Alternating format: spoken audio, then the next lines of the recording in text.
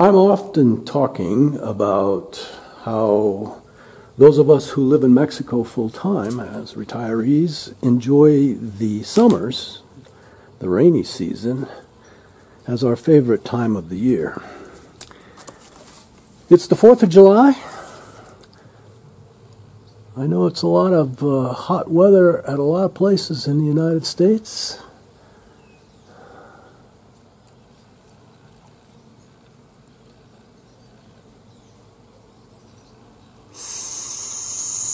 "72 degrees,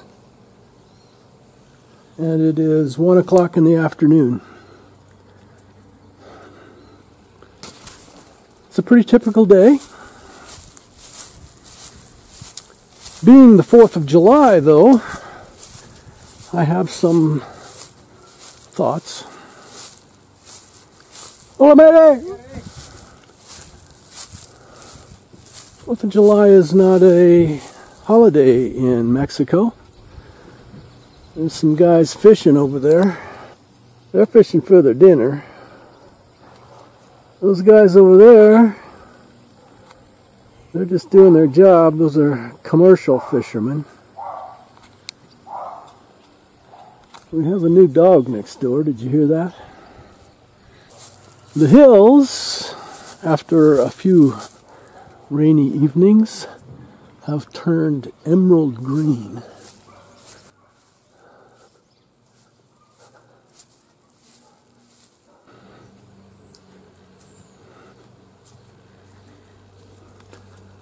Well, I'm going to go sit on the couch and have a little chat. Please enjoy my stories or whatever else might be on my mind today. Hi, friends. It is the 4th of July, and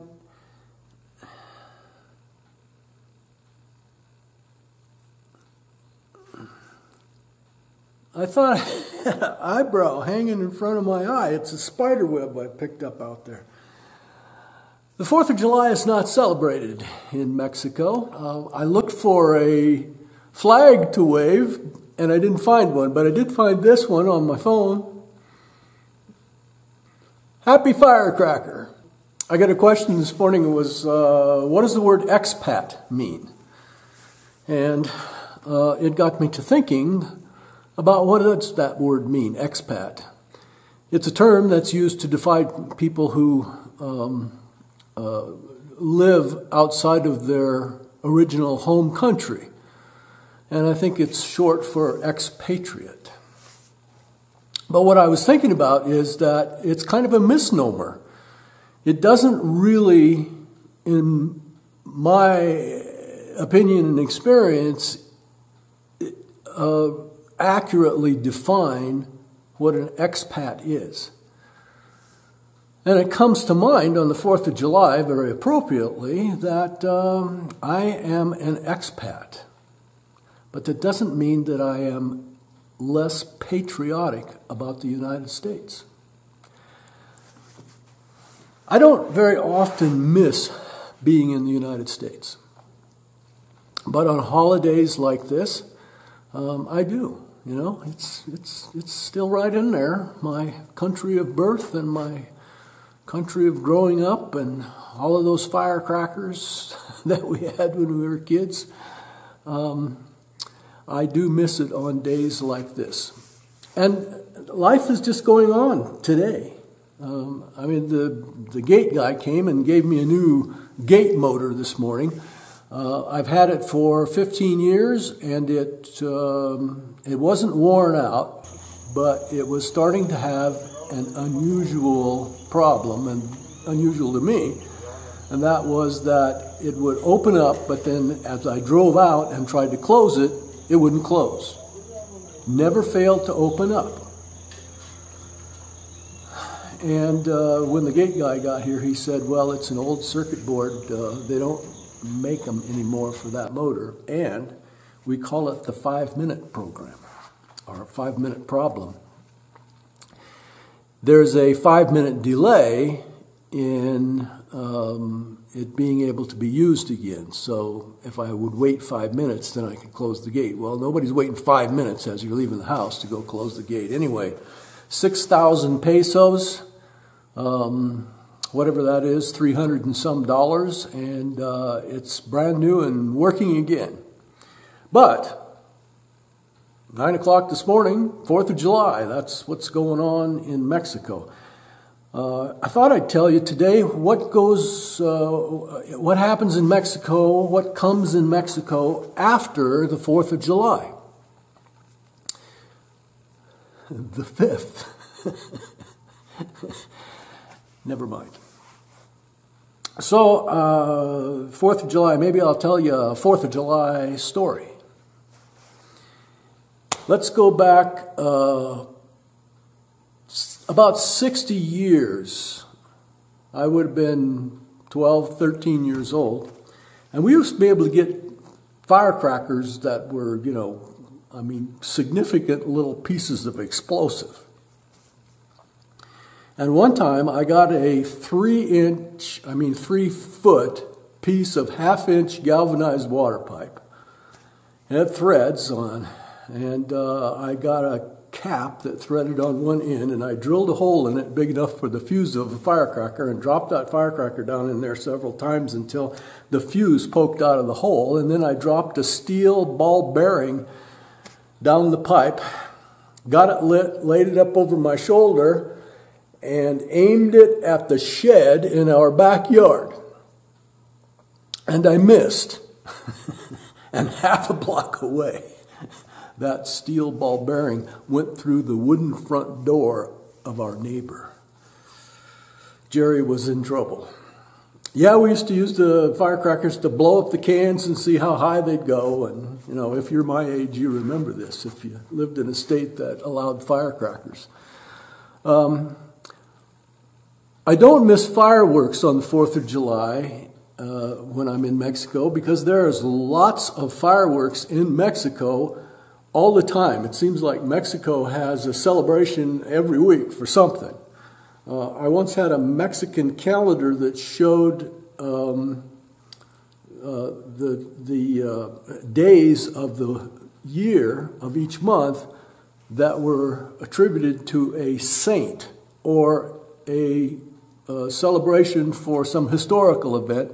And there were about 3 days in the whole year that weren't something signed up for a celebration on that day. So there are lots of celebrations, and lots of fireworks are used in celebrations in Mexico.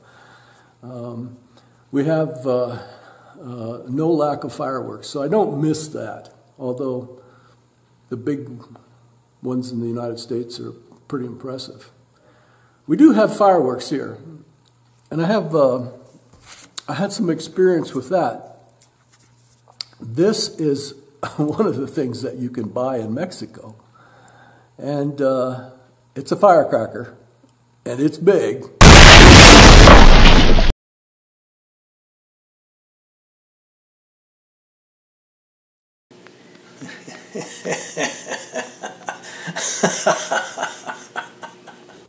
And it's loud, and when it goes off, it reverberates in your body.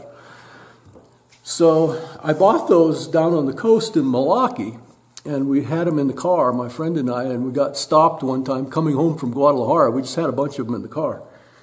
And there were a lot of questions. It was one of those times when the federal police and the state police and the city police were doing patrols in concert between here and Guadalajara on the highway.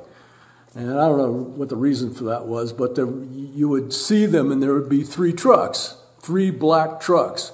One of them was federal police with the gold letters, and then the state police, and then the city truck, which wouldn't have been black, would have been white and something else. But anyway, we passed one of these 3 pickup convoys one day coming home from Guadalajara, and went over the hill and kept going, and in about 10 minutes they caught up with us at a rapid speed, and 2 of them passed us and slowed down and stopped us till we got pulled off of the road. And they're just doing a regular inspection. They do this occasionally. And if you've been through it before, or you have lived in Mexico for a while, you don't get terribly excited about this if you're not doing something bad. It's just kind of a regular thing. So anyway, they've got us out of the car, and the first thing is, my friend had some nunchucks that he used to keep between the bucket seats and the console. They found the nunchucks and, started hassling us that these were concealed weapons and that they were illegal in Mexico. And this whole thing that goes on when they're stopped by the police, whether it's in Mexico or any other country, there's always that process of intimidation to some degree. And it's designed to see how nervous you get, and apparently there is some correlation between how nervous you get and the possibility that you have something to hide. Well, anyway, they're trying to intimidate us, and we're not terribly intimidated because we bought the nunchucks in Guadalajara.